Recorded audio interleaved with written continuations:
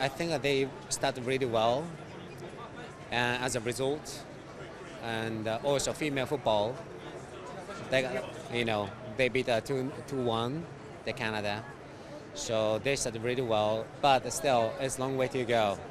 And when I played Olympics game in Atlanta,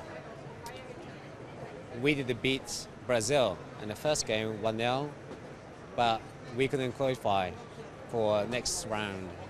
So I think that they got a really good start, but still they need to improve and they need to calm down to reach next levels.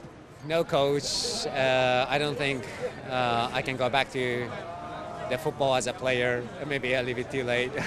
But obviously, I organize charity matches, and I always like to play the football, maybe in a different way. But still, maybe using football to help other people and connect other people.